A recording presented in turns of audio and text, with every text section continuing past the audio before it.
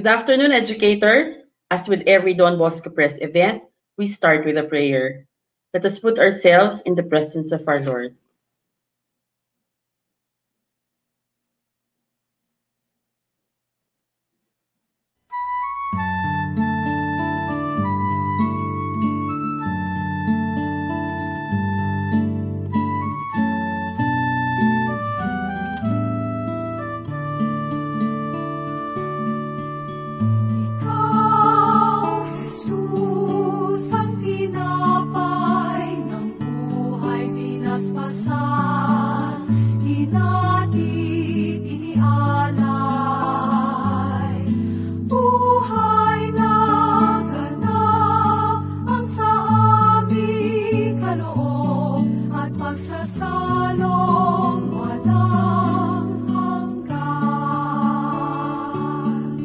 Basbasan ang buhay naming handog, naway matulad sa pag-aalay mo. Buhay na laman ng lubos, sa mundong sa pag-ibig ay kapos.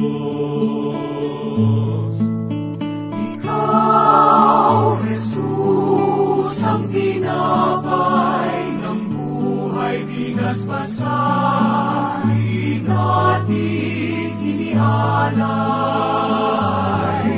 Buhay na ganap ang sa aming kaloob at pagsasalong walang hanggan. Marapatin sa kapwa maging tinapay, kagalakan sa nalulumbay,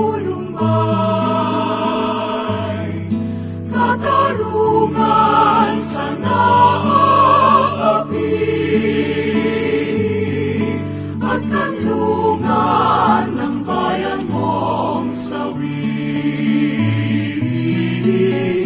Ikaw, Jesus, ang tinapay ng buhay, binasbasan, di natin inialay.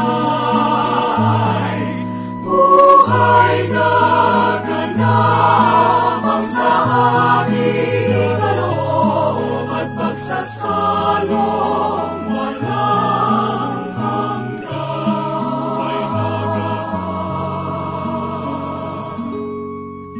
At pagsasalong walang hanggan.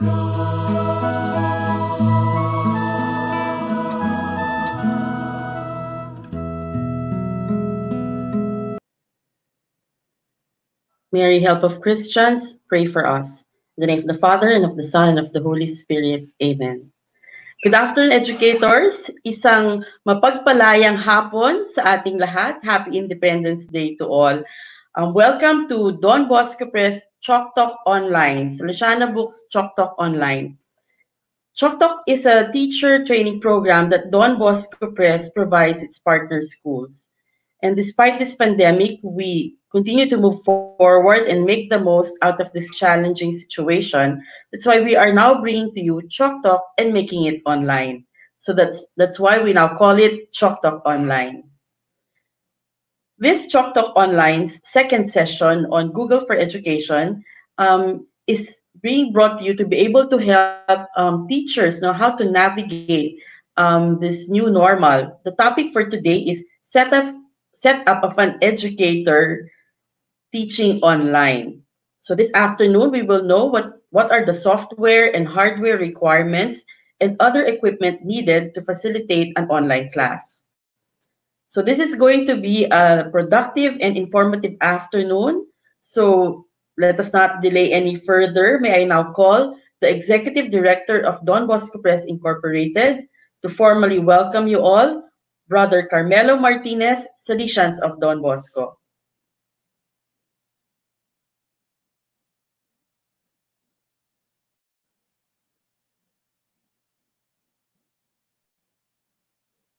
welcome to our second session of the G Suite for Education series.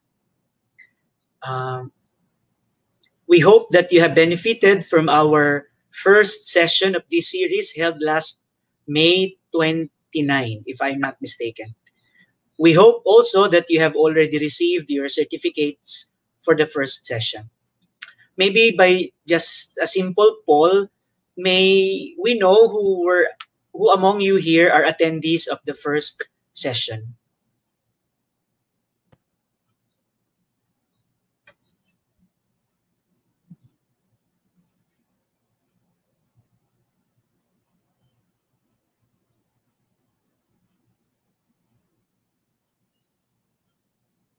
Okay, results are coming in.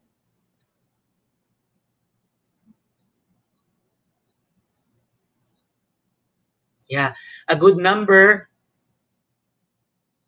of our participants now were also present during the first session held last May 29.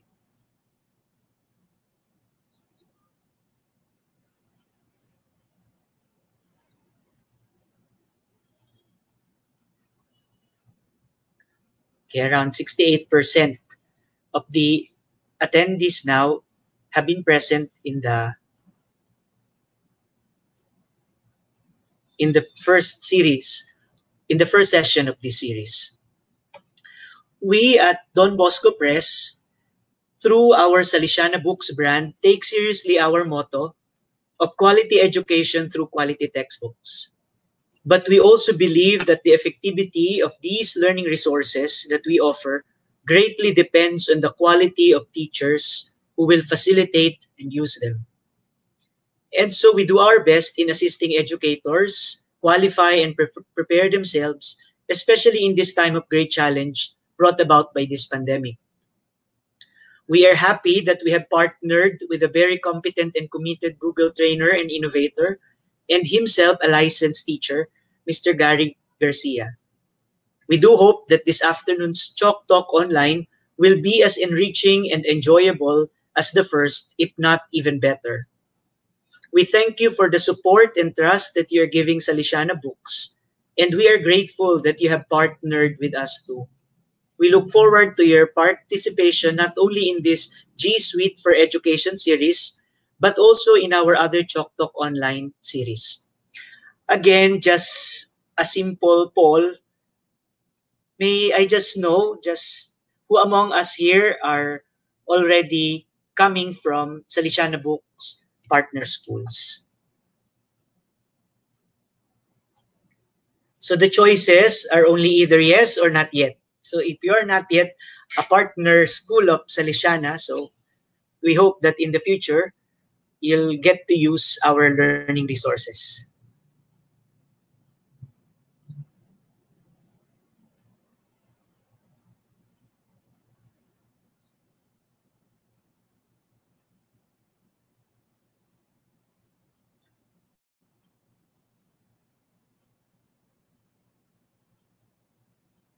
Okay. Okay, thank you. Majority of our participants are coming from Salesiana Books partner schools. As I was saying, as I welcome all of you to this Chalk Talk Online series on G Suite for Education, we also invite you to the other Chalk Talk Online series that we have. Currently, we have this partnership with the University of the Philippines Open University with the UPOU Remote Teaching and Learning Series. It is scheduled every other Wednesday. We'll have the third session next week, June 17. Also ongoing is the Christ Evangelization and Faith series for religion teachers and youth ministers every other Friday, alternately with this Google for Education series. The Chef series will have its second session next week, June 19. And soon, we hope to start a special Chalk Talk Online series that focuses on mental health and psychosocial intervention for the whole school community. Watch out for these Chalk Talk Online series, and for regular updates from Don Bosco Press Incorporated, please like and follow our Facebook page or inquire from the SalesianaBooks account executive assigned in your school. Please let us know how else we can be of assistance to you and to your school community. Let us work together in facing the challenges that lie ahead. Once again, welcome to the second installment of the Google for Education series. And thank you very much for joining us this afternoon. Isang maligaya, makahulugan at mapayapang araw ng kalayaan sa ating lahat. Pagpalain po tayo ng poong may kapal.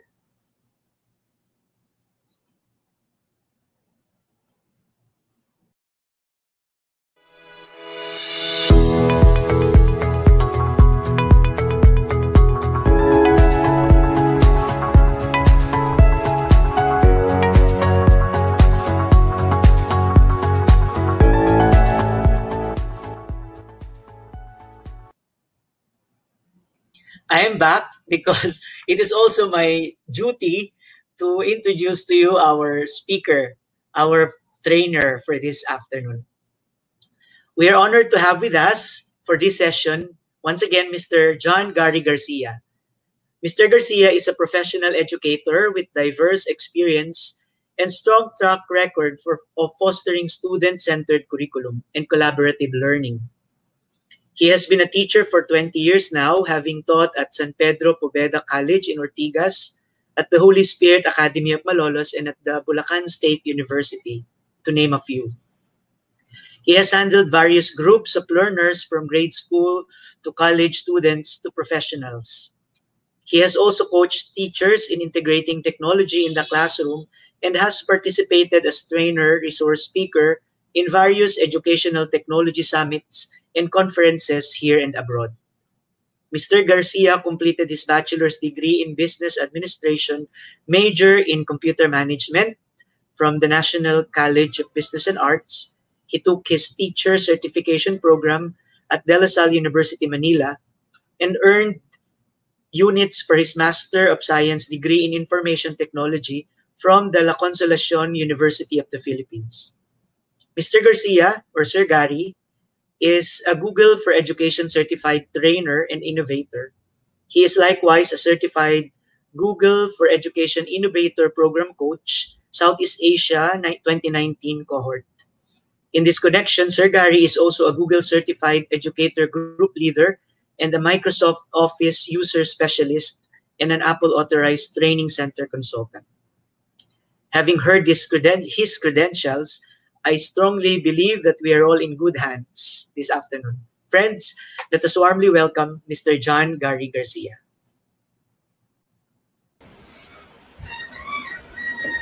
Hello, good afternoon. I'm Gary Garcia, a Google innovator and trainer, and I'm here to talk about setup of an educator online. May I have the slide, please? And so everyone is forced to teach online. So this very essential thing that we have to talk about this afternoon is what will be your setup as an educator, okay? So for this afternoon, we will be talking about the following: the equipments that you need to have, and the things that we have to consider at home and in a lot of aspect. And I'll be giving some tips for teachers when we conduct distance learning or distance education. Okay, so let me start with a poll. Okay, so may I ask for the equipments, let me start with the poll. Okay, what equipments do you have at home? So you may have more than one answer. You may have desktop or laptop, ano? So this is important to know so we can see if we have enough, okay? So there's a lot. A lot is demanded for teachers. So let's check if we have enough, okay? So, so go ahead and then submit your answer.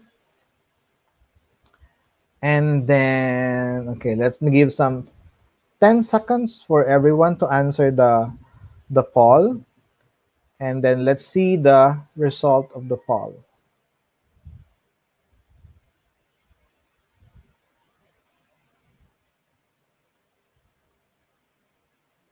Okay. So, why did I ask this? Because the first thing that we will talk about is the equipments that we need to have at home. What is expected from us as teachers? What do we need to have? So we'll be able to teach online. Okay? So can we have now the result of the poll?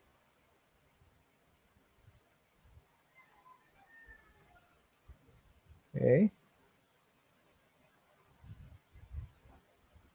May I have now the result of the poll? Okay, so maybe we'll show the result of the poll later. So why did I ask this? So what about equipment? Why do we need what are the equipments that we need to have?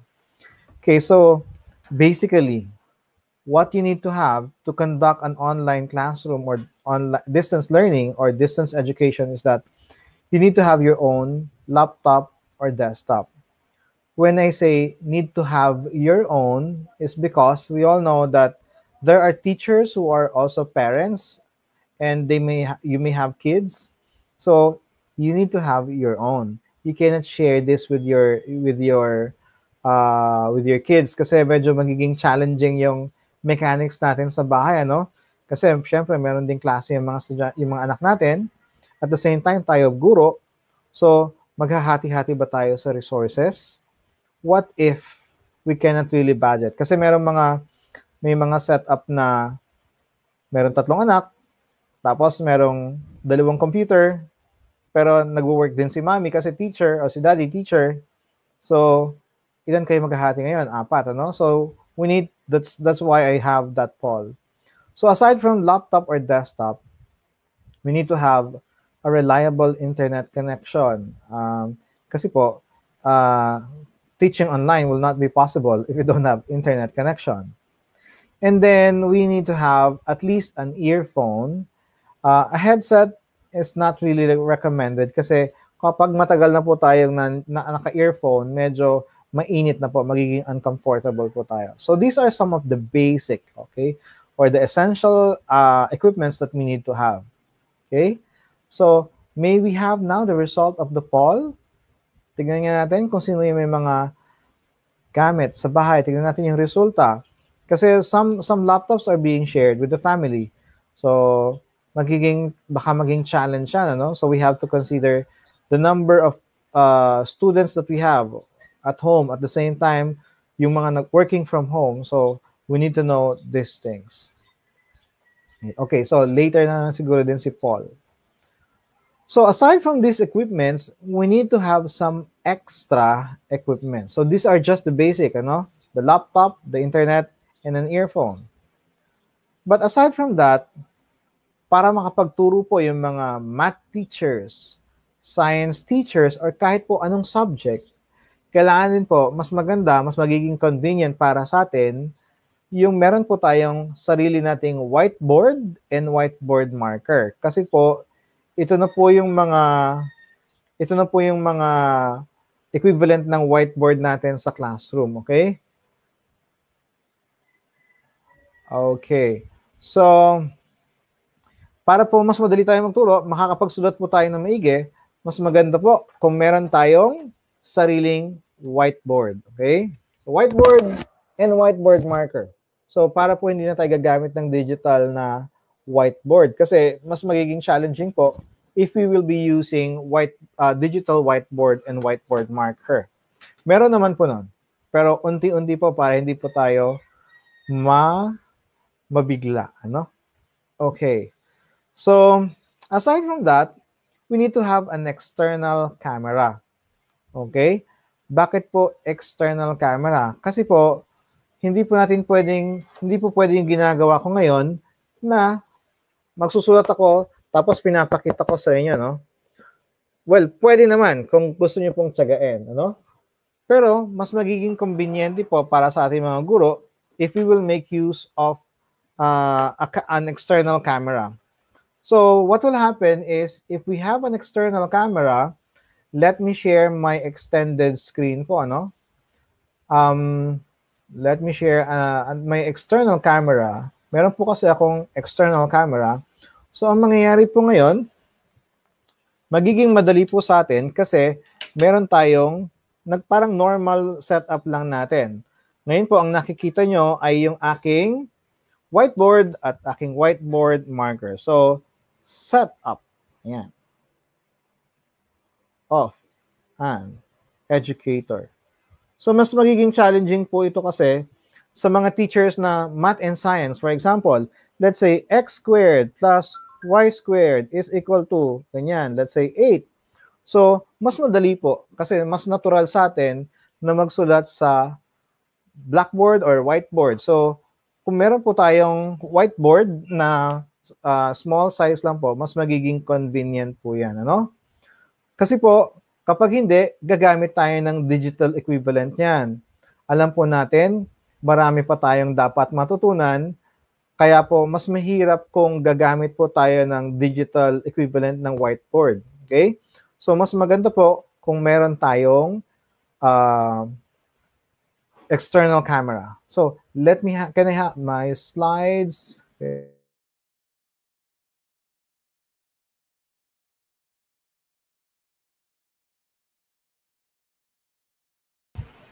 Okay, my apologies. My internet went down po, no? So, let's continue. So, aside from the whiteboard and whiteboard marker, we need to have external camera. We need to have a camera holder. Hopefully, you have a tripod para po mas convenient, no? So, another extra na naman po ito para sa ating mga teachers, ano? So, bukod po dito sa mga to, para mas maging convenient yung pagtuturo po natin, we need to have some VGA or HDMI cable. Depende po yan kung ano equipment po meron kayo. Or VGA and HDMI adapter para po sa inyong secondary monitor. Okay? So your secondary monitor can be a computer monitor or your TV screen. Okay po? With VGA or HDMI connection, kaya doon po natin gagamitin yung ating mga cable and adapter, no? So, itong pinapakita ko po sa inyo ito, gusto ko pong ipakita sa inyo yung ideal setup. Pero kung wala po tayong secondary monitor or other external camera, pwede naman po. Mas challenging lang po kung wala. Okay? So, let me show you my setup. Okay? So, let me share my screen. Yung screen ko pong i-share ngayon, this is my secondary camera. Okay? So, meron po ako ngayon dito. So, nakikita niyo po yung aking pong laptop. Okay? So, dito po sa screen na to, nandito po yung slide ko o yung aking pinipresent sa mga estudyante. Okay? Nakakonect po yan sa isang adapter, papunta po doon sa TV o sa secondary monitor ko, na nandun naman po sa TV, doon ko po i-display yung aking mga estudyante so I can monitor them better. Okay? Because just like in any classroom, we need to manage our students. So, we need to see our slide presentation, yung kung saan tayo tuturo, at we need to see our students doon sa secondary monitor. Yan po yung use ng secondary monitor. Kung wala naman po tayong secondary monitor, ang mangyayari lang naman po dyan, kung wala tayong secondary monitor, wala din po tayong mga cable, pwede naman po lang lahat yan nasa isang window. Okay po, nakikita nyo po ngayon yung aking window, no? So wala po tayong TV ngayon, nasa screen lang. So meron pong isang screen to monitor your student at another screen to monitor or to see your presentation. Okay? So, magtatoggle po kayo, mag-switch po kayo doon sa window. Kailangan po marunong kayo ngayon mag-toggle between windows kung kayo po ay walang extended monitor. So, challenging po din yan kasi dapat po alam niyo yung shortcut kung paano kayo mag-switch between windows. Okay? So, kaya nga po mas maganda kung meron po tayong extended monitor para nakikita nyo doon sa bandang taas, doon po, dito nyo nakikita yung extended monitor, yung mga estudyante nyo nandyan, at sa monitor nyo, makikita nyo naman po sa monitor ng inyong laptop or desktop, yung inyong pong presentation. So, ganyan po yung ideal setup. At kung wala nga po, pagsasamahin niyo lang siya sa isang window para makapagturo po kayo ng maayos. Okay? So, let me stop sharing the screen. Okay? So, I'll have my slide deck po ulit. Ano? Okay, so sa slide deck, ayan po ang use ng secondary monitor para maging convenient po sa atin. Okay? So, you can also have, tama po yung sabi ni Miss Ferrer, can this also be done with 2 tabs open side by side? Pwede naman po. But when you have 2 tabs open side by side, mas liliit po yung screen natin. So, pwede po yon. Pag lumiit po kasi yung screen natin, what will happen is liliit din po yung viewing natin, baka hindi natin mabasa, mas maging challenging para sa atin, ano? So pwede po 'yon, Miss Ferrer, tama po yung suggestion niya, no?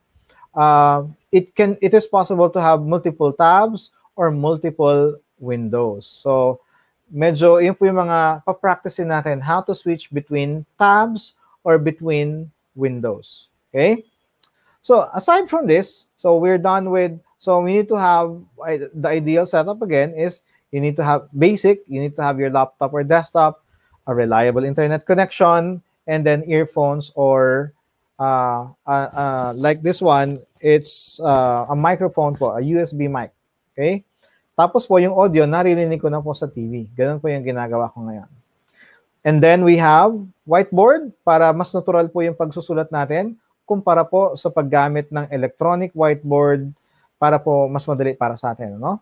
And then external camera para po maipapakita natin yung ginagawa natin.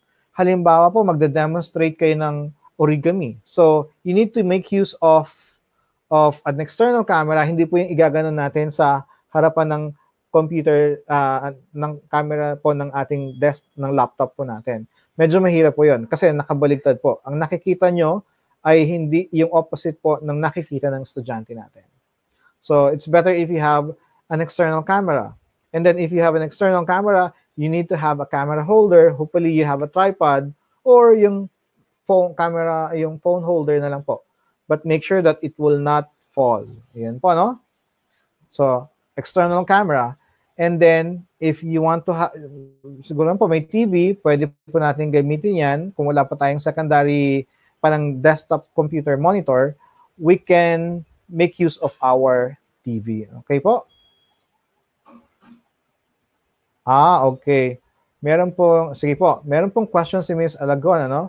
What is the ideal number of students for online class? Ito lang pong, ano ko yan, the lower the number, the better. Kasi it's hard to engage 40 students.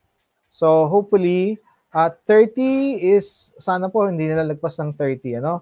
Pero depende po yan sa setup ng isang school, meron pong mas marami pa doon. So hopefully, yun po, challenge din po yung classroom management. In a little while, we will talk about the classroom management. So ito pa lang po yung equipment na dapat meron tayo na para mas convenient sa atin, ano? Let's go now to the things that we have to consider. There are several things that we have to consider aside from learning the tools, ano? So let's have a poll po ulit. Sige nga po. Availability of internet connection. Let's have another poll. Kasi it matters po, no?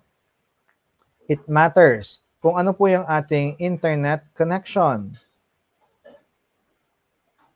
So, sige nga po, paki-check po kung ano ang meron tayong internet connection. Kasi po, it will matter. Now, before, I was using a prepaid kasi I'm not really using internet all the time. Kasi meron pong internet sa bahay, meron naman pong internet sa school.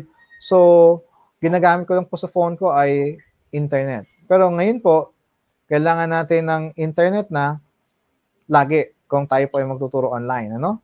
So kung dati po kung hindi po ako nasa bahay, gumagastos po ako ng around 150 pesos for 2 days to conduct kasi po ako ay technology teacher, so I need to have online connection, or I need to have a connection all the time. So the 150 pesos is good for 2 days. So if it's 10 days, So 150 times 10 is 1,500 na, divided by 2, that's 750. So kung prepaid po yung gagamitin natin, mukhang mapapagastos po tayo kung kukompute nyo siya for 30 days. Kasi the 750 is only good for 10 days. Doon po sa kaso ko na yan, no? Now, you can get a 2,000 or 1,500 line sa bahay, ano? So, mukhang malaki po siya. Pero in the long run, kung kukompute nyo po yung gagastosin nyo kapag prepaid na mobile connection kayo, mas magastos po ang mobile connection. So, I suggest you need to get a line para po mas matipid. Kasi po, kung magtuturo po kayo regularly online. Okay? Mas maganda po yung fiber kasi meron na naman po ngayon fiber connection na medyo mababa na po. Okay? Let's see the result of the poll. Okay? So, okay. So,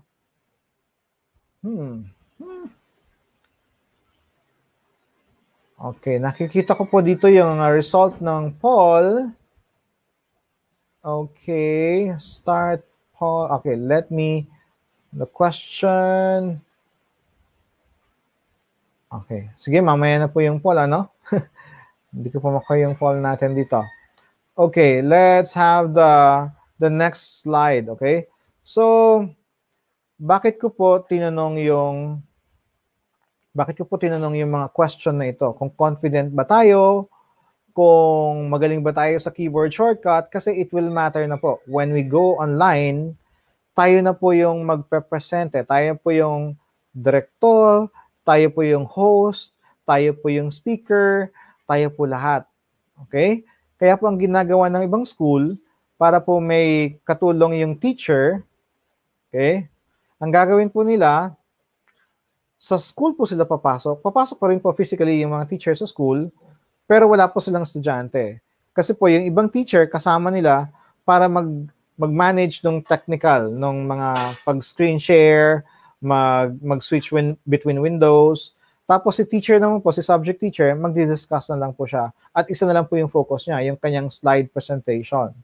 So, para po makatulong sa atin, no? So, ngayon magiging, we have to find our ways on how to survive online teaching. So, pwede pong team teaching ang gawin muna natin sa simula para po may katulong kayo hanggang sa magiging bihasa na po kayo sa pag-switch ng Windows, sa pag-click ng mga control, ng buttons. Kasi po, nakaka-overwhelm po yan, lalong-lalo na po sa mga tenured teachers natin, no? Okay, so, let's continue. So, what are the things that we have to consider? Meron pong tatlong bagay that we have to consider. Yung ating pong workspace, yung ating pong disposition, and yung ating pong mga estudyante. When I say workspace po, yung ating pong workspace, dapat po free from traffic. When I say free from traffic, dapat po walang dadaan-daan sa likod. That's one. Medyo away from the outside noise, yung mga pag nasa highway po tayo, maraming tricycle, maraming jeep, medyo distracting po kahit po sa ating nagtuturo. Kung medyo maingay po yung ating workspace, yung ating pong environment. Kung meron po may mga teacher, tapos meron po batang anak, so baka po umiyak si baby, medyo makaka-distract po sa atin yun, So we make sure that we are not distracted when we teach. So we have to consider our workspace. Not just our workspace, but including the lighting. Okay? Bakit po yung lighting importante? Kasi po, katulad ko po ngayon, medyo nakikita, siguro po kung nag-aral ko kung meron kayong concept sa photography, dapat po yung proper lighting, medyo ma-observe natin. Kasi po, kapag madilim po yung mukha natin or against the light tayo, for example po, I will go this way, magiging against the light po, pangit po yung magiging itsura natin. Kasi po, how do we look in the camera will make an impression on our students. Okay po? So, sa photography din po, merong framing na tinatawag. Kung na-notice nyo po, wala po ako sa gitna. Okay? Kasi we have to consider our frame. kung narinig nyo na, sa mga cellphones po natin, di po ba, pag nagte-take tayo ng picture, merong grid lines. Okay po? Merong grid lines, yung para pong invisible line dividing the frame with nine rectangular shape. Dapat po kasi yung pag nagte-take tayo ng picture, ang subject po natin, katulad ko ngayon, yung nasa frame ako, yung intersection ng dalawang line, ng vertical and horizontal line, dapat po nandun yung eye. Kung mapapansin niyo po ang mga reporter sa TV, wala po sila sa gitna. Okay? Medyo i-move ko lang po yung aking camera. Wala po sila sa gitna ng camera. Okay? Medyo nasa side po yan. Bakit po? Bukod po doon sa merong lumalabas dito sa side nila, para po hindi boring sa mga nanonood. Para po merong konting, kasi po, unang-una po, pag nasa gitna tayo, saan po natin nakikita yan? Lahat po tayo may picture na nasa gitna tayo. Iyon po ay ang ating ID picture. Okay? So, now, if we will observe the rules of thirds, dapat po nasa bandang, if we put imaginary lines, dito po, imaginary lines, dapat po nandun tayo sa intersection. Yung intersection po nandito sa ating frame. That's another thing to consider para po hindi boring. Okay? So, yung mga nagsa-selfie po dyan, alam nyo po yung mga angle, nagagawa ng angle, nagpapapayat, nagpapapataba. So, kaya kailangan tutungo din, aside from the lighting. And then, acoustic. Yung acoustic po, it matters a lot. Kasi, baka po mamaya, ma-echo, medyo distracting po sa mga estudyante natin yon. Kahit naman po tayo, pag may echo, medyo pangit pakinggan or hindi maiintindihan yung ating pong sinasabi. Okay? And then, aside from the acoustics, lighting, and free from traffic, dapat po medyo yung ventilation po maayos. So, syempre, magastos po pag lagi tayo naka-aircon sa bahay. So, meron po tayong electric fan. But make sure that the electric fan does not create a background noise. Baka kasi nakatutok po sa atin yung electric fan, medyo mapipick up po yun ng microphone natin o ng ating headset, maingay po yun. And the background noise is unnecessary po. So, sana po dapat malayo po tayo dapat sa background noise. Okay? And then, space. Yung ating pong workspace, sana komportable kayo. Meron kayong upuan na komportable, hindi po tayo dapat nakaslouch sa kama, hindi po tayo dapat nakaslouch kung saan man po tayo nakaupo. So, dapat po komportable. Kasi, syempre, magsusuot, magbibihis pa rin naman po tayo ng maayos. Naka-polo para sa mga lalaki, naka-blouse para sa mga babae, yung pangtaas lang naman po. Kasi hanggang doon lang naman din po yung ipapakita natin. Okay? So, these are the things that we have to consider with respect to our workspace. Okay? Meron po tanong dito si Miss Joselina. If you are streaming lesson from the school, can you just use the whiteboard in the classroom? Yes po, but you need to have an external camera para po hindi kayo magtuturn ng inyong laptop. Baka po masira o mahugot or yung cable po natin. So, you need to have an external camera. Yes, you can do that. Tapos, Sir Edward, sabi po niya, Sir Gary, can we connect an iPad to a MacBook which we can serve as a whiteboard? Yes po. You need to have an adapter. Hi, Sir Edward. Yeah. Okay. So, let's proceed. So aside from workspace, as I mentioned earlier, we also need to consider our disposition. Okay? Yung ating pong facial expression, that's first. Kasi po, that is what our students will see. It will matter now. Okay? Wala po tayong nakitang host sa TV show na nakasimangot. Okay? Because it creates the atmosphere doon sa show.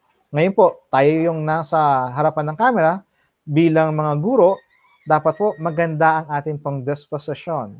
Yung ating pong tono ng boses, maayos po. Kasi, pag boring po tayo magsalita, Tapos, ganyan lang po tayo, no? Okay, class. Hindi po natin may engage yung estudyante. Mag-iiba po yung, baka po mag-off ng camera yung estudyante, mag-off ng microphone, tapos umalis na si student. Hindi po natin alam, hindi pala nakikinig. It will be difficult for us to engage our students if our tone is not so good. So, disposition po natin, yung facial expression, our tone of voice, and our mood is so important now because we need to be animated or creative, no? Or yung maganda po yung ating disposition sa yung kalagayan pa yung ating mood kasi we will be emitting an energy even it's in a digital format. So affected po yan, mararamdaman po yan ng estudyante. Okay? So ganun din po yung hinihingi natin sa ating mga estudyante. Dapat po sana naka-on yung camera nila pero naka-off lang po yung microphone so we don't hear so much noise. Bakit po natin kailangan makita mga estudyante natin? Kailangan din po makita natin yung mukha nila so we can engage them, especially kung nakasimangot. So we can, kumusta ka na? So a small talk will do and you'll be able to get their attention and engage them. So be interactive, okay? When we do distance learning, okay? Aside from disposition, we have to consider also our students. So sinasabi ko nga po kanina, yung classroom management natin may bago na, okay? So we don't let our students to turn off our camera as much as possible. Kasi po, kapag naka-off yung camera niyan, hindi po natin alam kung nakikinig pa sila. Okay? Now, kung meron po tayong lecture, hindi po pwedeng salita lang tayo ng salita. Dapat po, we will pause and then we'll make sure that they understand. Paano po yon? So sa ngayon po, hindi ko po kayo nakikita. So what I do is, I check on the chat area, the public chat. So I will now answer the question. So, nakita, halimbawa, si Miss Jocelina, so nabasa niya ito. So at least alam niya, I am connecting with my students. I am engaging them. So I'd like to ask everyone to post their questions. If you have any questions, please utilize the public chat. Okay po? So ayan si Sir Edward din, meron siyang tanong. So pwede po yan. So that's one way of engaging our students. If you're using Google Classroom, there is the chat area. If you're using Google Slide, there is the presenter view wherein you can engage them by posting a question and then you can easily show the question to your viewers or to your students. Now, our students have different learning styles. Meron pong mahilig magbasa, meron pong okay na sa kanilang makinig lang, manood ng video. So we have to consider all these things when we prepare our materials. Because when we prepare our materials, it should address the learning style of our students. Kung meron kang PDF file na ipapabasa, paano yun kung ang mga bata ay hindi masipag? So sana meron din tayong video na the same thing ang pinipresent, the same concept. So you can utilize video and then a PDF file. So you supply them with different reading materials or resources. Okay po? And then the very important thing is the length of time that they will spend to study for your subject. Bakit po?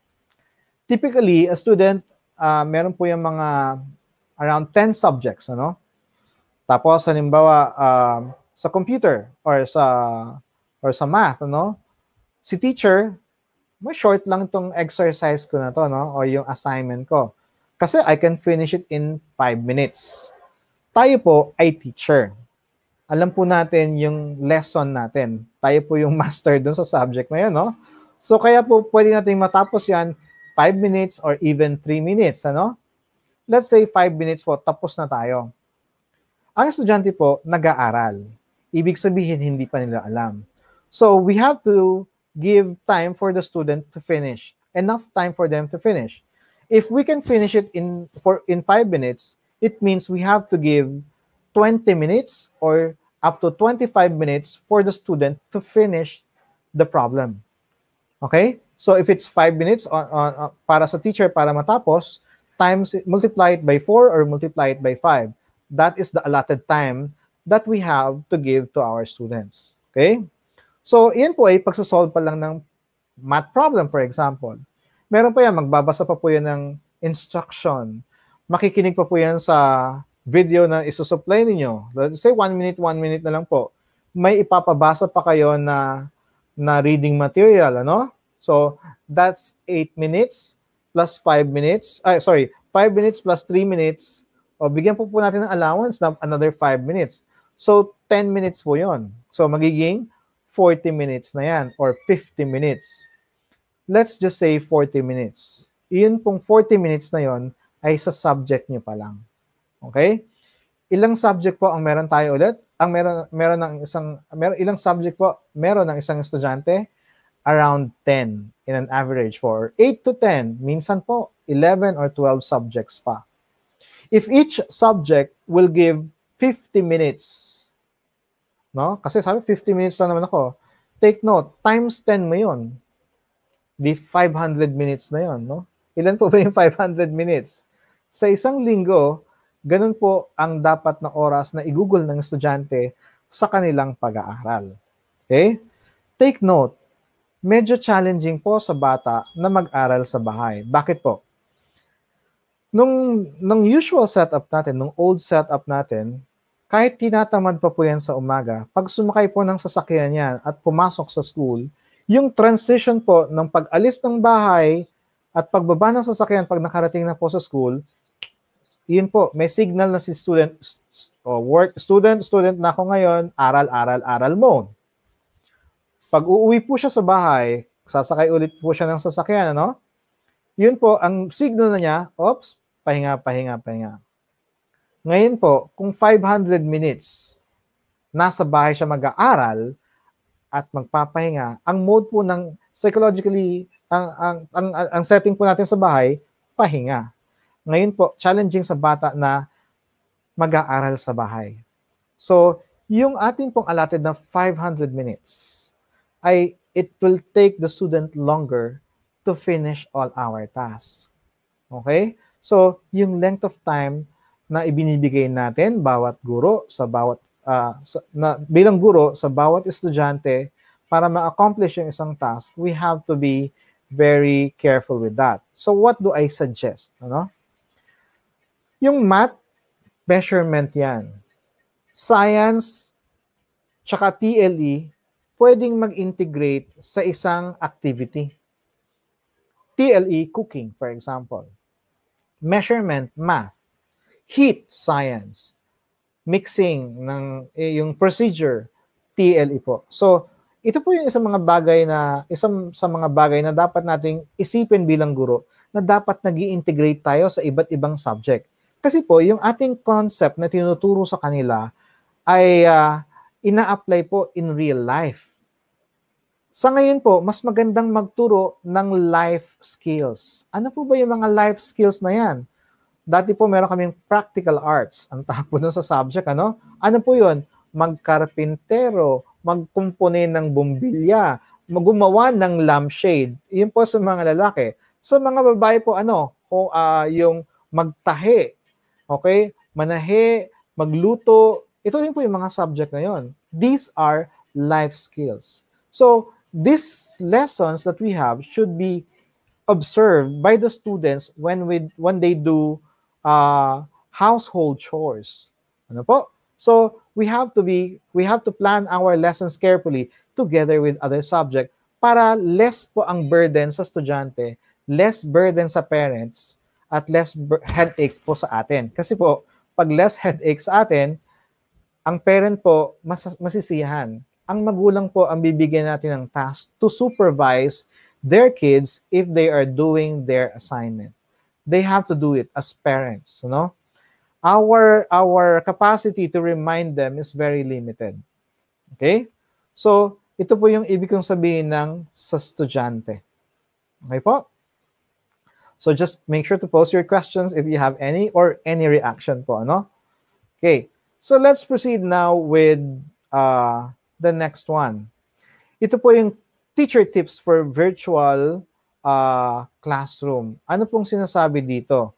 Ang sinasabi lang po dito, kapag preschool to grade 5, ang dapat pong synchronous class is from 5 to 15 minutes only. Okay? Tapos, every other day. Every other day po, hindi pwedeng every day. At least once a week.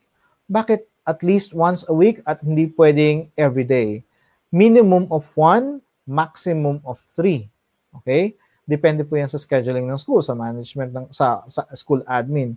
Bakit po? Para there is a certain normalcy for the student na, ay, okay, may klase ako ngayon, papasok pa ako. Take note po, we are building routines.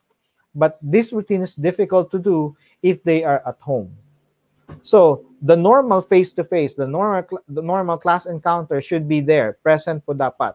Para andun pa rin yung engagement natin sa students at normal pa rin po yung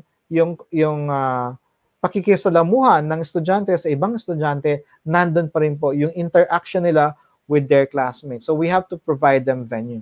But for the lower kids, for the lower grades, kinder to grade 5, it should be 5 to 15 minutes max per class encounter, synchronous encounter, and then every other day or maximum of 3 times in a week or at least once a week. For the grades, for grade 6 or grade 5 to 8, it can be longer. It can be 15 to 20 minutes. Okay? It can be every day or every other day. So, minimum of 2, maximum of 3. Yan po.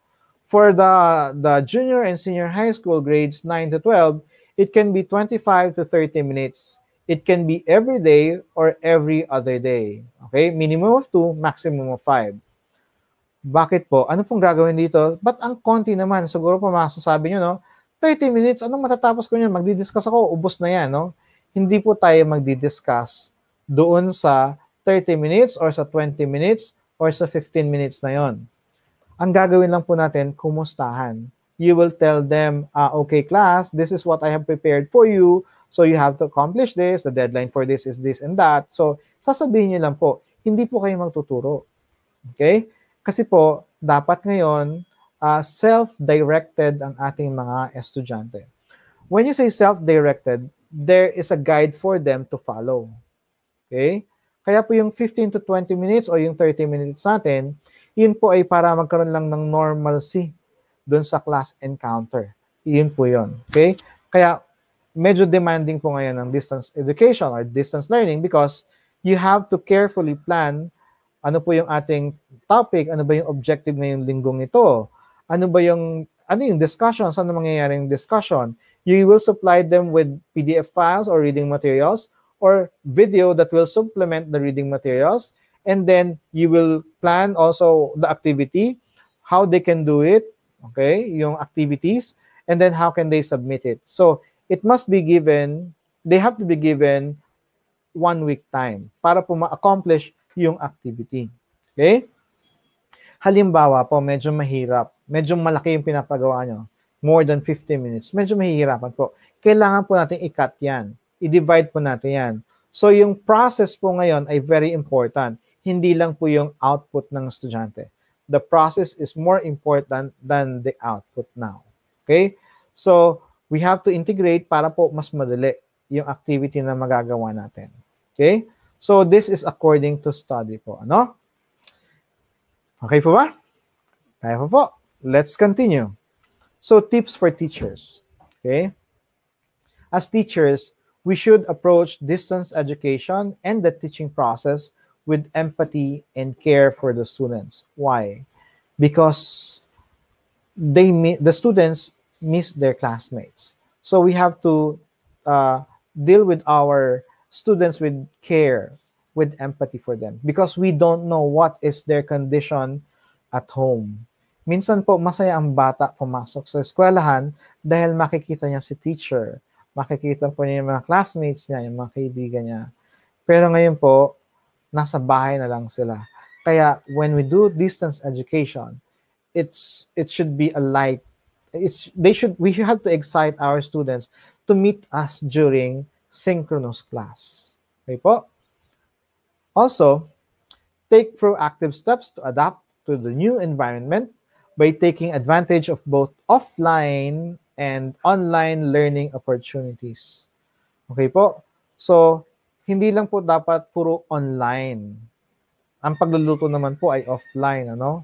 Huwag po tayong magpapagawa sa estudyante na puro online. Kaya lang po tayo nag-online para po makapag-communicate sa kanila. But, let's say, so Sir Edward is a music teacher, no? Hindi naman pwedeng magre-recorder siya, electronic. Hindi, kasi dapat matutunan niya yung pag-control ng musical instrument. Okay? Or piano, pwede naman digital, pero they should learn pa rin which key to press. Okay? Now, as teachers, there are a lot of open educational resource that we can utilize to use in our classroom. Okay? Para hindi naman po tayo lahat na nagpe-prepare. Okay? Another thing is, ayan po, yung sinasabi ko kanina, we have to integrate the OER or the Open Educational Resource para po hindi kayo lahat na magpe-prepare. Mahirap po yun. Marami na pong challenges para sa ating mga guro kung tayo po magpe-prepare ng video, ng PDF files, ng lahat ng resources natin. Pero meron po mga open educational resource like Khan Academy, KHAN Academy.com, for math teachers, for science teachers. For math, meron po silang complete curriculum. Yan po. So you can use that. So open educational resources. So it will help you to focus on the interaction and the support for students. Yan po yung pinakamahalagang magawa natin ngayon. Hindi lang po yung concept na maibigay po natin yung ating content, kundi po yung our relationship with our students is more than important than our content. Okay? So we have to remember that. And then we have to consider ito po, sinabi ko na po ito kanya, student workload while developing activities and graded assignments. Nasabi ko na po yan, no? So we have to integrate with other subjects so it will be easier for students and for us. Okay? Make sure that all staff are available at designated times for students to reach them via telephone or social media. Ano pong ibig sabihin ito? Sa isang load po ng teacher ngayon, meron po tayong asynchronous class dapat. Synchronous class. Okay? To meet them real time or live. Aside from that, meron po tayo dapat every week na time for consultation. So, meron tayo i-broadcast. We have to let our students know that let's say ako po ay isang teacher, no? Every MWF, from 10:30 to 11 o'clock, I am available for you to talk to me. Anyone can talk to me, any students, for consultation. Kasi hindi naman po mangyayari doon sa synchronous class natin, i-entertain nyo lahat ng questions na inquiries, ano? So, doon, kasi hindi nga po enough yung time na 30 minutes, we have the time for consultation. So, it should be a regular thing every week. So, that will be part of the load of the teacher. Okay? Aside from the consultation period of students to their teachers, we need to have a time then for consultation with parents. Time with parents. Ibig sabihin, kumustahan yung PTC natin, hindi siya periodically. It should happen every week then. Why? Because again, we are giving them a part of our job. So, we should provide them time to talk to us. Bukod po si student nagko-consult sa atin, si parent din po nagko-consult sa atin. So, part po yan na magiging schedule ng mga guro. Okay? So, it may be a phone or a social media or Google Meet. So, yan po. If you're using G Suite for Education, meron pong Google Calendar wherein you can plot the appointment slot. So, madali na po yun. I-click lang po yung calendar, ipopost lang po yan sa website ng school para makausap si teacher. So, the school should provide a venue for the parents to see the schedule of the availability of the teachers for consultation. So, marami pong dinidemand sa atin ngayon. Ano? Pero, tandaan niyo po, ang mga magulang ay pinapasahan natin ng trabaho natin bilang guro. Okay? So, kung naaalala niyo pa po, ang kung naalala niyo pa po, ang sinabi ko po nung last meeting, ang parent po ang unang guro ng ating mga estudyante. So, hindi po pwede na hindi po natin sila bibigyan ng chance na makipag-usap sa atin. Mahalaga po na open tayo dyan. Okay? Now, ensure that all students' queries are responded to within a specified time. So, we will open a schedule for the students to consult us. So, dapat po, masagot natin yung inquiries nila. Hindi po natin sila pwedeng bitinin. Tandaan niyo po, ang i-consult nila sa atin ay yung about our lesson. So, we should be able to entertain, answer all their inquiries. Okay po? And then, ayan po, no? Provide a general space for frequently asked questions. Siyempre po, mga estudyante minsan hindi nakikinig, ano? So, dapat po, kung nanonotice yung marami nang nagtatanong, gagawin niyo pong, kung gumagamit po kayo ng Google Sites or Google Classroom, meron na po kayong frequently asked questions section. Para kapag ang tinatanong po sa inyo ng estudyante ay, Teacher, paano po yung gagawin namin sa activity? Okay, ganito, Gary, you can go back to the classroom and read the procedure. Hindi nyo sasagutin kasi pag sasagutin nyo, kahit nakapost na doon, mawiwili pa yung mga estudyante. So, sinasabi nga po natin, distance learning is self-directed. So, dapat po, bibigyan natin sila, okay, you read the instruction. Understand. If you don't understand, okay, go back and ask me again. What are the things that you need to be clarified? Hindi po yung laging pong spoon feeding tayo nangyayari, no? Kaya tayo po ang mapapagod din. So, dapat po hindi ganon. Okay? Next. Work in teams and develop communities of practices to avoid duplication of effort, share best practices, leverage lessons learned. So, ayun nga po, no? You communicate with other teachers so you can work on a particular activity para integrated na yung activity na yon. So, marami ng subject yung isang output, marami ng subject ang nagbe-benefit. And then, we talk to other teachers then because we want to know how do you do, parang yung mga sharing of best practices po, no? Para ma-improve po natin yung ating implementation ng distance learning. Okay po? So, dyan po nag-e-end ang aking slide presentation. I think this is now the time for Q&A. Ayan po. So, for those who are interested to acquire the G Suite for Education, which is given by Google for free, just email education@qsr.com.ph. If I have tutorial videos, nandyan po yan sa YouTube channel ko.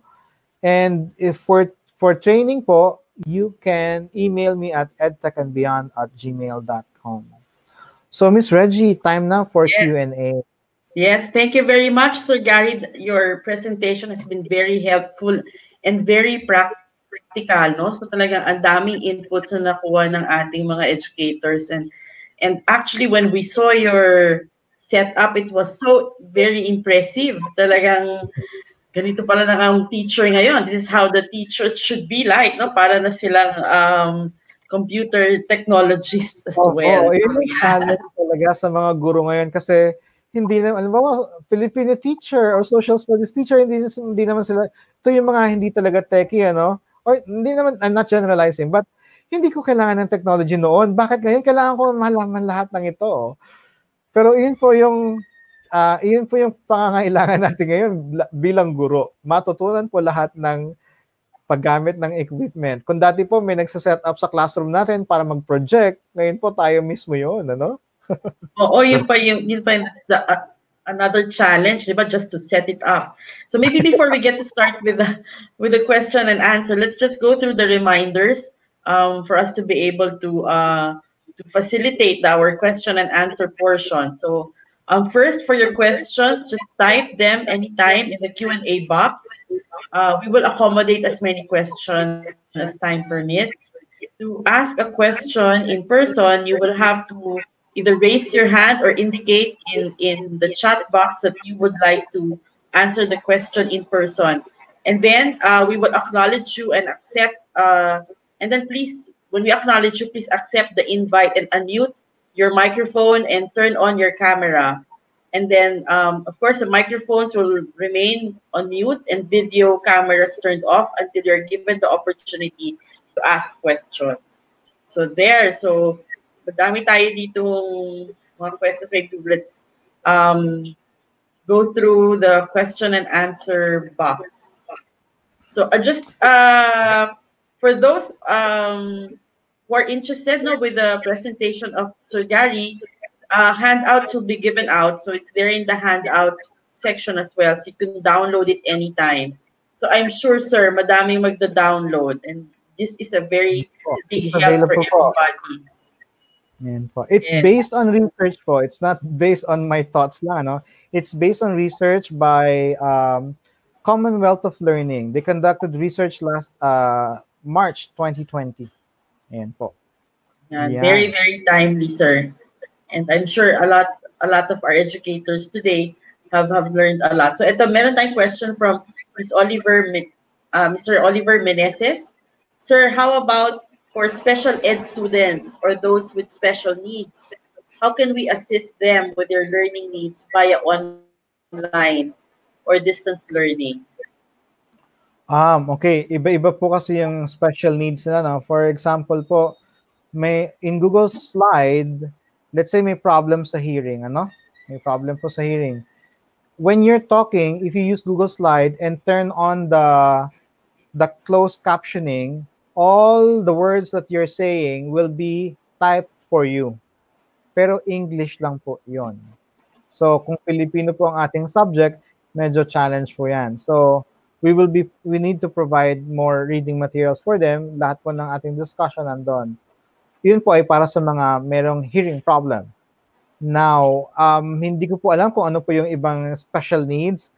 I am medyo yan po mga mas challenging po yan. Hindi po ako special ed, but there are technologies that we can utilize.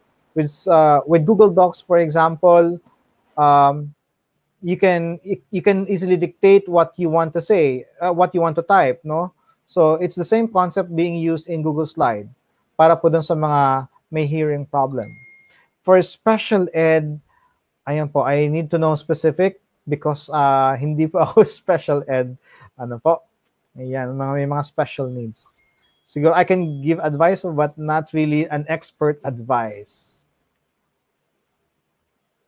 So there, we have another question here from Ms. Vivian David. Why is it not advisable to have everyday synchronous meets for K5, even for just 15 minutes? You said maximum. You said earlier maximum three times a week, and at least once a week. Bakit po hindi advisable? Kasi po, lalo na po for the lower grades, what we want to develop for these kids is their motor skills, their social skills. Kaya po maximum lang po of 3 times a week. Kasi po they have different needs. They need to develop their motor skills, their sensory skills. If we go online all the time, we're not helping them. Ang kailangan po ma-build nila yung muscles nila. Kailangan po ma-build nila yung katawan nila, no, yung balance nila. So hindi po advisable na online everyday. Kasi po bukod po dun sa klase natin, for sure meron yan sa bahay na oras na nagse-cellphone lang, which is not healthy anymore. Kasi they will be spending so much time in front of the screen. Meron pong advice length of time for kids, especially for screen time. Maximum of 2 hours po. Yung 2 hours po na yon ay magkakasama po lahat. Paggamit ng cellphone, pagmanonood ng movie or pag in front of the TV, tapos isasama po ba natin yung synchronous class natin? Hindi na po. Hindi na po healthy. Yan po. Kaya po may limitation tayo with regard to screen time. So we have to be conscious of that as well, no? So ang daming things that we have to consider. We have because kasi syempre when they're at home already, you also do not anymore control ilan nga yung screen time hours nila on the play side or the leisure side or the video gaming side. So and then eto pa, screen time din, even the classes. Yeah, we have a question here for from Miss Lida Jimenez. Sabi niya, is it advisable for them to watch together a video from a PowerPoint presentation, or just give them the URL link for them to watch on their own during their asynchronous activity? So example, assign for them to watch the video, then discuss in class, given the shortened synchronous schedule. Ano po yan? Kung asynchronous po, talagang hindi sabay-sabay, ano? Kasi kanya-kanya na po yung panonood kung asynchronous. Ngayon, kung synchronous class po, and then we have limited time, let's say 15 minutes, make sure that the video that you're going to watch is for around 5 minutes. Kasi more than 5 minutes, attention span ng estudyante, maikli. Now, take note, let's say you have 15 minutes. You have 5 minutes to watch.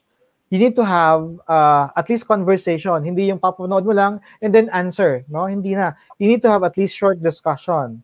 So it is also advisable to have, at the same time, we will watch during synchronous time, during the 15 to 20 minutes. But allot time for discussion. Hindi po pwedeng papapanood lang natin. Maganda po yung sabay-sabay tayong manonood. Maganda po yon.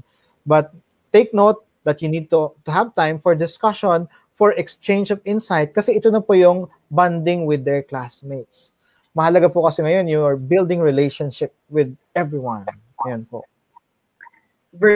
Virtual, ano pa, di ba? I mean, it's virtual social interaction pa yung nangyayari because everything has to go using the internet and going through online. So yeah, it's going to be a different dynamic altogether. Yeah. And then, sir, may question tayo dito from Ms. Arlene Coronado. Sir, I would like to know your reference on the pyramid showing screen time or synchronous time app for each age group. Do we have a... Yung triangle po, no? Yung pyramid. Andun po yung reference ko sa baba. You download po the My Slide Deck, andun po yung reference. Okay, good. May nagtatanong dito, sir. Sabi ko na sa iyo, a lot were impressed with your setup. Paano daw ang setup ng extended camera and paano magdagdag ng extended camera? Can it be, pwede bang YouTube tutorial?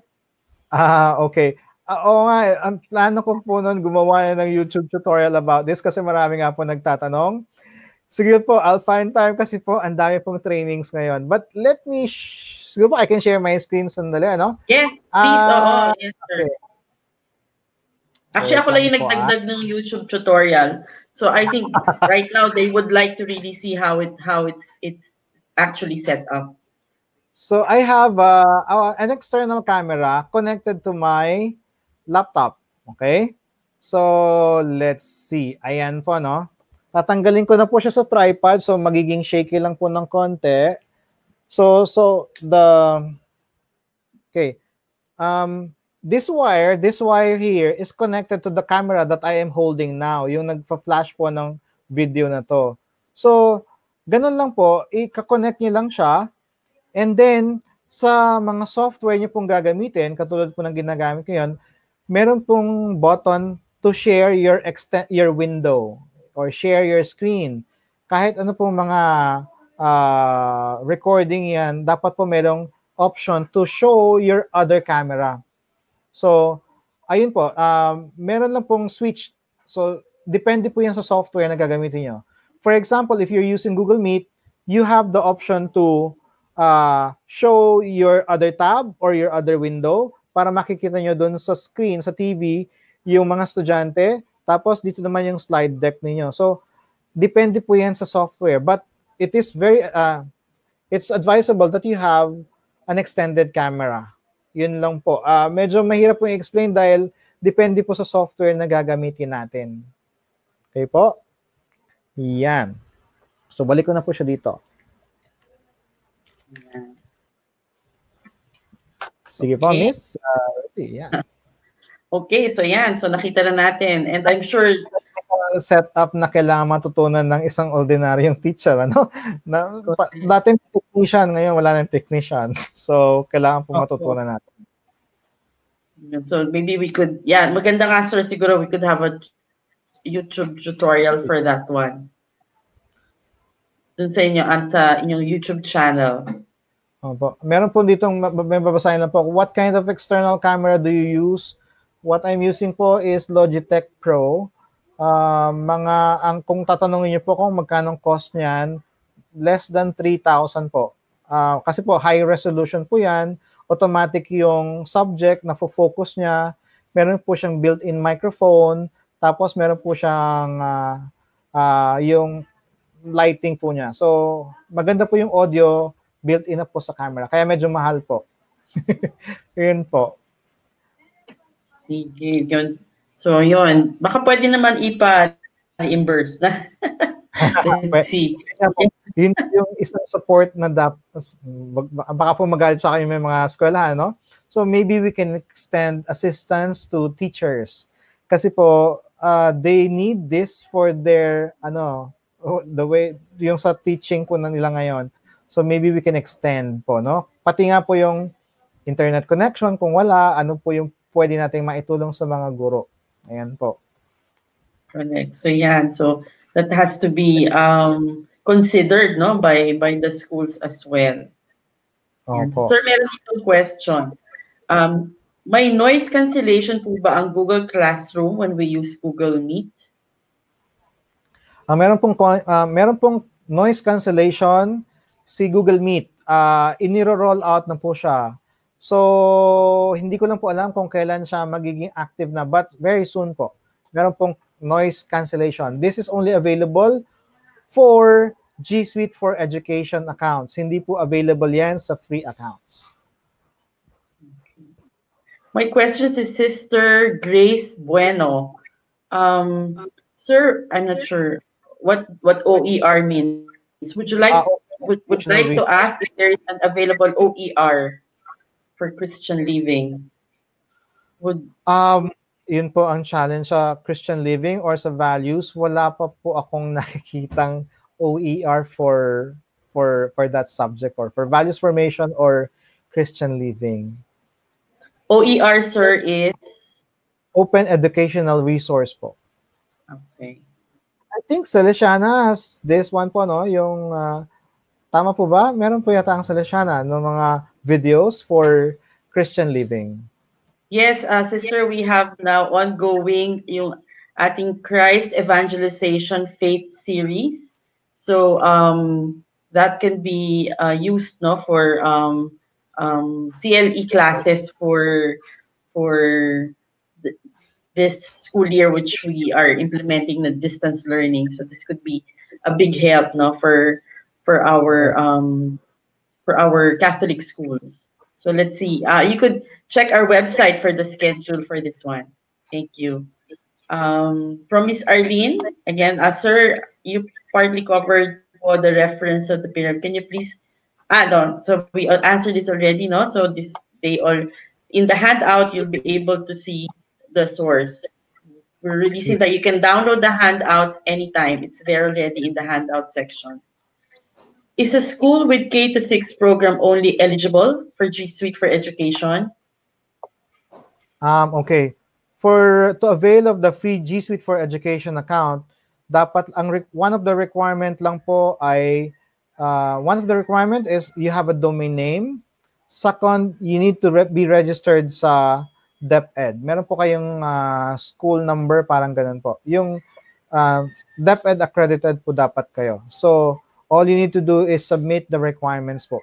So, hindi naman po kailangan na hanggang high school, no? Basta may permit po from DepEd, you will be granted po. As long as the requirements are complete. Okay, thank you. So, eto, sir, my question dito, which I think also is a very common situation for a number of teachers, no? So they plan to teach at home without going to school, but they only have a laptop, and of course, the rest that you have shown earlier is not available, no? They don't have it at the moment. So, can they just connect with their laptop? Tapos from their neighbors PLDT internet pa, no? So paano daw makatipid, no? Maybe you could discuss, sir, what could be the basic like bare basic for them to be able to teach online. Okay po. Opo, meron pong ganong scenario. Kasi yung binigay ko po kanina, very ideal, ano? Yung merong synchronous. Now, let's say there are challenges. Like, hindi posible dahil prepaid lang at hindi ganong kalaki ang income dahil, ayun na, yun lang yung kaya nila. So, if you make use of G Suite for Education, you can, magiging disiplinado po dapat ngayon ng mga estudyante. So, ang mangyayari po, if we will utilize Google Classroom, you upload all the resources there. Yung mga PDF files, reading materials, yung mga questionnaire, yung assessment. And then periodically, let's say your class is every Monday, every Sunday you upload. So every Monday, the students will visit your Google Classroom. Okay? And then the task should be accomplished within the week. Ibig sabihin, Monday, nakuha ni estudyante, or Monday, din-download niya, no? Or Tuesday, din-download niya, or Wednesday, din-download niya. So, ibig sabihin, Monday mo binigay, Tuesday, Wednesday, Thursday, Friday, Saturday, meron siyang time to go online and download the content. But if they download it on a Friday, it means they only have Friday, Saturday, Sunday to accomplish the task. Kasi by Monday, it has to be submitted. So, magiging, meron pong, may disiplina na dapat si estudyante na, okay, for this particular subject, Monday siya nagpo-post, ida-download ko siya ng Monday, so I can work on it on Tuesday, Wednesday, Thursday, Friday, Saturday. Bahala na po siya mag-manage ng time niya. Kasi yung ibang subject naman po, Tuesday naman po mag-upload. So, ibig sabihin, Wednesday, Thursday, hindi po dapat lahat kayong subject sabay-sabay ng Monday. Kasi po, syempre, tutulungan natin yung estudyante, okay, since nauna to, unahin mo na. Parang we observe the first in, first out, no? Kasi pag sabay-sabay po yan, hindi po natin tinutulungan yung estudyante na, okay, since nauna to, una mo nang gawin to. Okay, yung iba naman sa Tuesday, o sa Tuesday nila na-download, o pagtapos ka na for Monday subject, o di sige, go ahead, download the Tuesday subject, work on it. Or it can be MWF.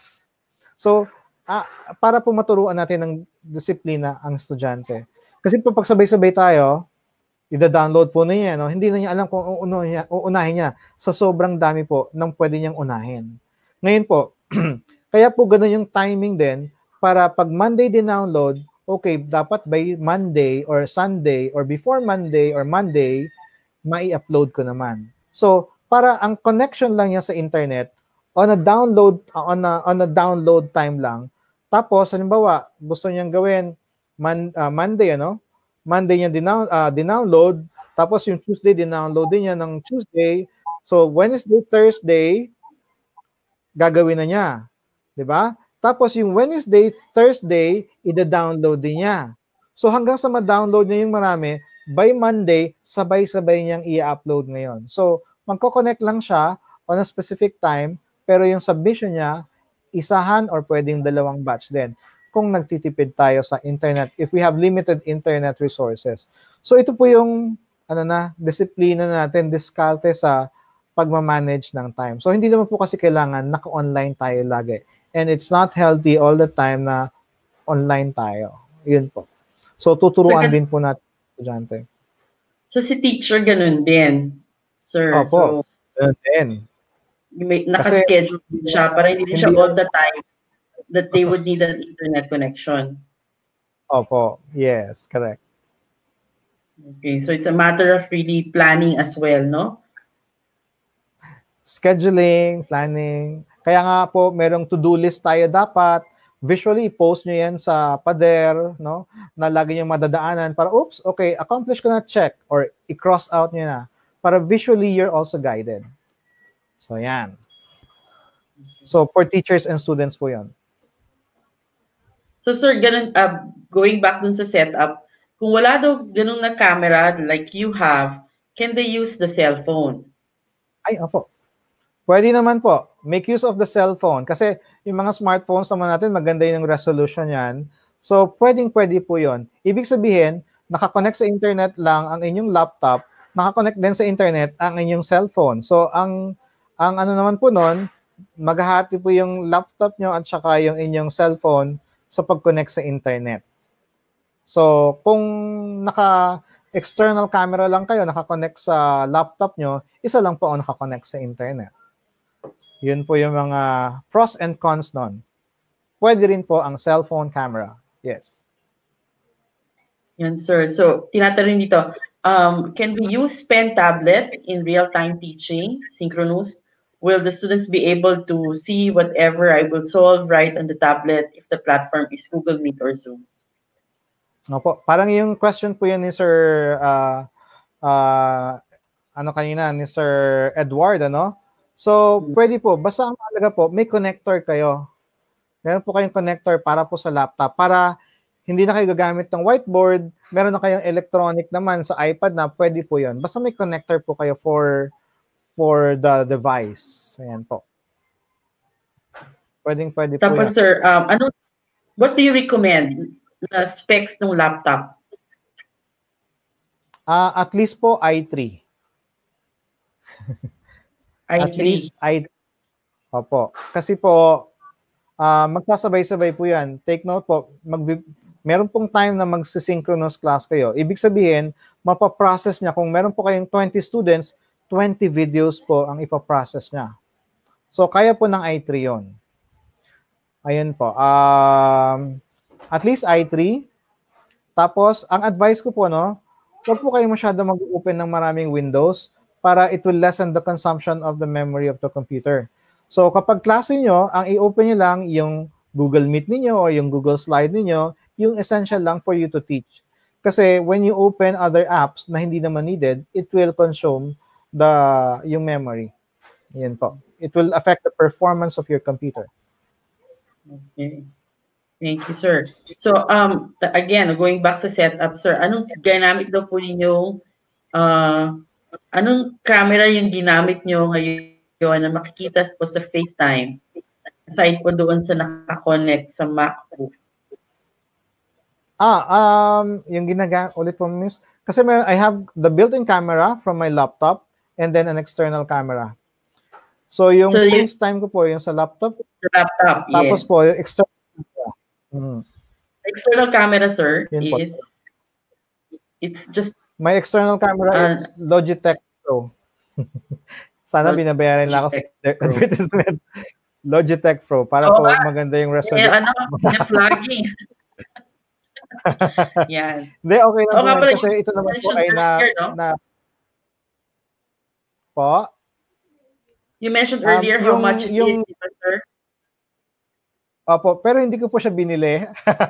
Okay, tinignan ko lang po ang price niya.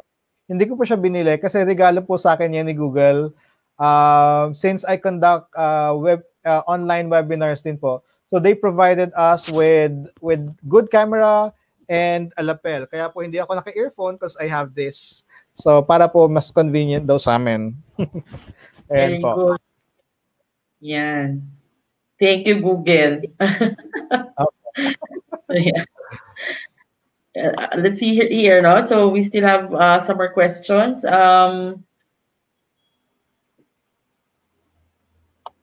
So if they are not DepEd registered, will they still be eligible to get can they still subscribe to G Suite for Education? Hindi po. One of the main requirements po is they have to be DepEd accredited po. Ayun po. So, let's say hindi po sila DepEd accredited. Meron din po mga nagtatanong ng ganyan. You can make use naman po of the Gmail, the personal account. Ang difference po nun, wala lang kayong control sa email accounts ng mga estudyante. You cannot secure their accounts. Yun po. It means, kung wala tayong control sa email ng accounts ng estudyante natin, they can go subscribe and visit any site. Compared to a education account na you have control. You can restrict where they can visit. Take note, we are teachers and we're teaching them na we need to have control. Kaya po, it is suggested if you're a formal school, you avail of the G Suite for Education, it is for free. Pero nga po, kung hindi tayo registered ng DepEd, hindi po tayo makaka-avail. Ang paraan lang po, you use the personal account, but you have no control over the accounts of the students. Yun lang po yung downside. Yeah. So yeah, I think it's better to get as well a certificate, no, from DepEd. And then we have Yes. here another question. I think this was discussed during our last session, the first session that we had, but I think Opo. it's good to review. We have here, can you explain the advantages of having an open LMS, open source LMS? Okay. Kasi po, sorry, Open source learning management system, LMS. So just okay. like the Google With Classroom. with the Google Classroom po kasi, you can integrate anything. You can integrate a lot. Actually, marami po. Wala pong, ang limitation lang naman po ng LMS ng Google or yung Google Classroom is the creativity of the teacher. Now, let's say you have, compared to other LMS, so para po yung meron ng naka-structure na po siya, no? So you are limited with how they design the LMS. Compared to Google Classroom, you can do whatever you want. As an educational system or a teacher, you can put anything you want. You're not limited to how the LMS was designed by the programmers. Yun po yung main difference niya. And Google Classroom po, even though you have an existing LMS na, you can also integrate that with Google Classroom. Ganun po ka-flexible sa G Suite for Education. Okay.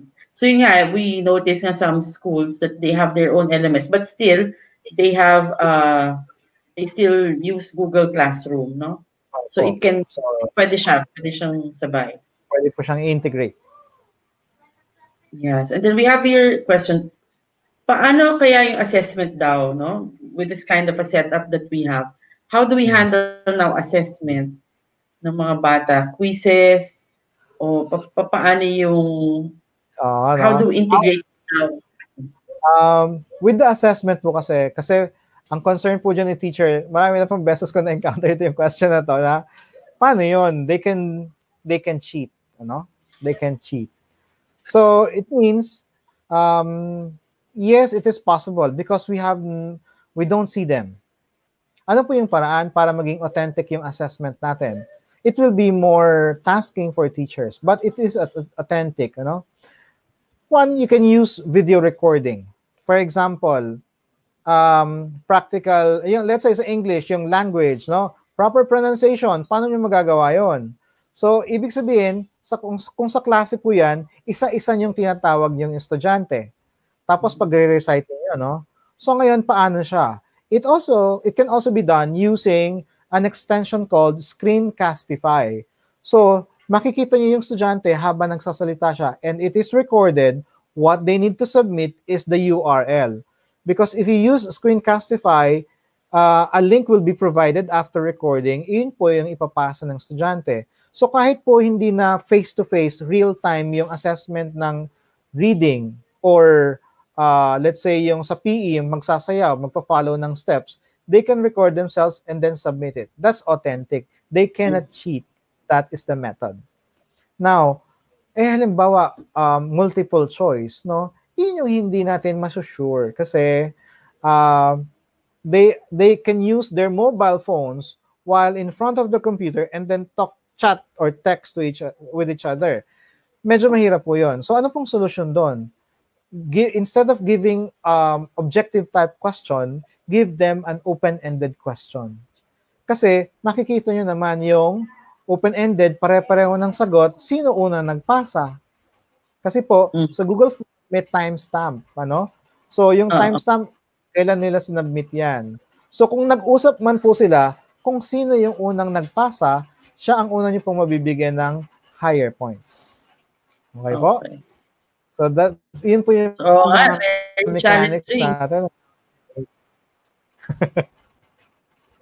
Sige po, may be very challenging at this time. So parang puro mga, how do you call that? Yung puro application more or less, no? They would be graded more or less on the application of what they have learned during the online classes.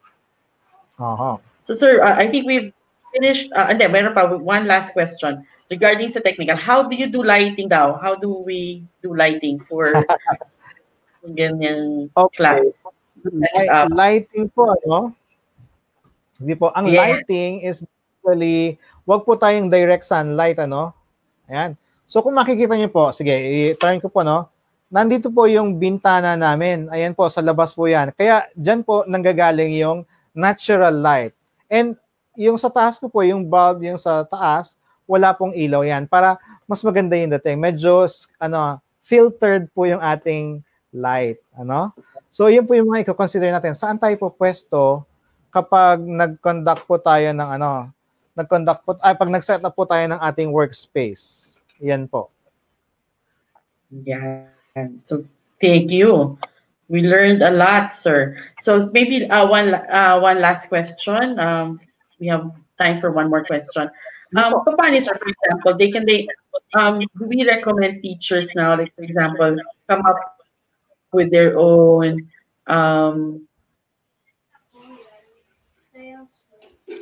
lecture series and then have it posted on YouTube so that the students would be able to access it anytime, parang ganyan?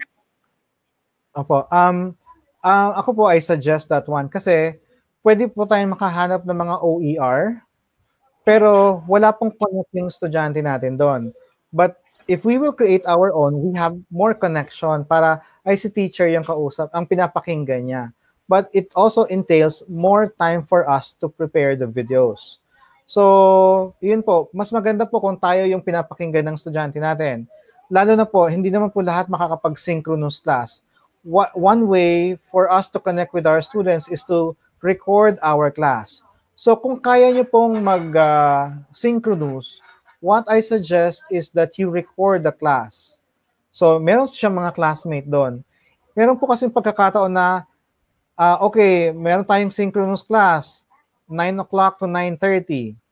Tapos, yung bata, 8:55, anak, tulungan mo nga ako dito, ganyan. So, ano siya, willing naman umattend, pero biglang inutusan ni nanay. So, i-record na lang po natin yung ating klase para makikita niya doon kayo at yung mga classmate niya para mas may personal connection with the students. Kasi po, pag ni-record natin, anong pong mangyayari? Ipo-post na lang po natin sa Google Classroom para doon na lang po siya makikinig. Kasi po, pag ni-record natin yung ating synchronous class, meron pong interaction kayo with your students na nandun sa live event, ano? So, baka po question din kasi ng estudyante, nung nakamiss na student, yung question na ng ibang estudyante. So, yung synchronous class po is advisable na sana nire-record nyo. Advisable din po na sana pag nag-record kayo, may estudyante kayo kasi hindi nyo po alam kung anong tanong ng estudyante. Kung makaka-capture nyo rin po yung tanong ng estudyante, mas maganda po. Okay? Para po nakaka-relate lahat. Okay. Thank you very much, sir. We have learned a lot this afternoon, and I'm sure all our educators who have joined us this afternoon are also very much grateful. So any last tip before we say goodbye? Opo, bago po ako mag-last tip, gusto ko lang pong batiin sila si Edward, si Miss Jody, si Miss Claire ng Pabeta. Nandiyan daw po pala sila. Okay, salamat po sa pakikinig. Namimiss ko na po kayo. Okay, tips for teachers. Challenging po ang pagtuturo sa distance education or distance learning. But take note, matagal na pong worries ng teachers na ang guro daw ay mapapalitan ng technology. No, teachers will not be replaced by technology or with technology. But teachers who knows how to use the technology or these tools may replace other teachers who do not use technology. Okay, so it's time for us to learn new things, especially for the tenured teachers. It's more challenging. But we have to be relative to the needs, or we have to go with the needs of the time. So it's a learning process po. We are all lifelong learners. Yun po. So it's time to learn new things. Yun po. Thank you very much, sir, for joining us this afternoon. So I'm sure a lot of our educators have learned a lot from our session this afternoon. As Sir Gary had said, we continue to learn, we continue to study more, to be able to be relevant at this time, no? Especially at this time of distance learning. So with that, internet connections. So there. So on June 17, we'll have learning resources for remote instructions. This is the third episode with UP Open University remote teaching and learning session. So please be there. This is going to be a very interesting session as well. And then on June 19, this is going to be our episode 2 for the chef series. So we're inviting all Catholic schools to please join this session for you to be helped on how we're going to handle pastoral concerns during this time of distance learning. And then on June 26, Friday, we'll also have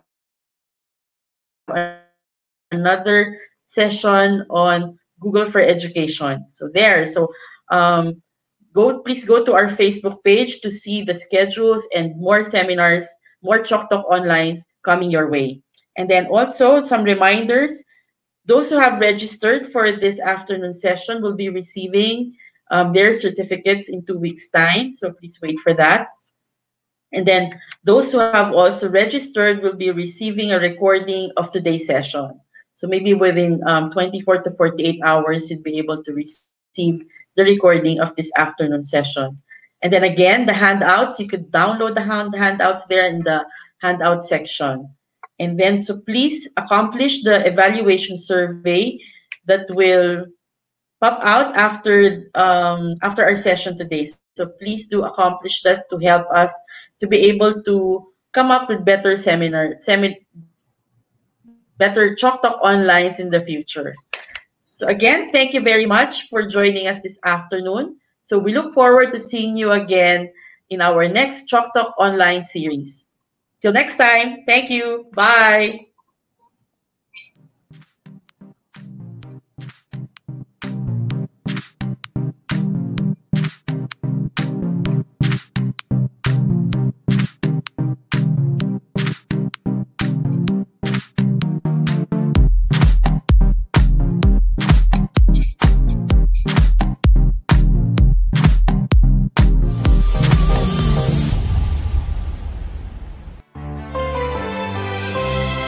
Quality education through quality textbooks.